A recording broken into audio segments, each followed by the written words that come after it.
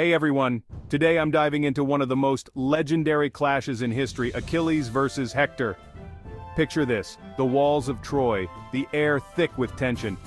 These two warriors were destined for this epic showdown. Achilles, the Greek hero known for his unmatched strength and near invincibility. On the other side, Hector, the noble Trojan prince, famed for his bravery and leadership. Achilles was driven by rage and a thirst for glory.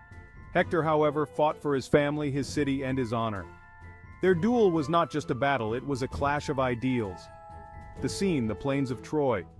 The Greek and Trojan armies watching in hushed anticipation.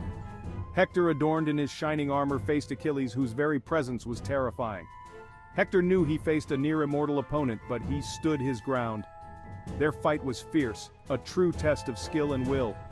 Achilles, swift and relentless, struck with the fury of a storm. Hector, with the courage of a lion, defended with all his might. Yet, as prophesied, Achilles' spear found its mark, and Hector fell. But this wasn't just a victory, it was a tragedy. Achilles showed no mercy, dragging Hector's body around Troy. A hero's fall, witnessed by gods and men alike. This battle left a lasting legacy, symbolizing the heroics and horrors of war. Achilles versus Hector, a timeless reminder of courage, honor, and the heavy cost of conflict. So what do you think?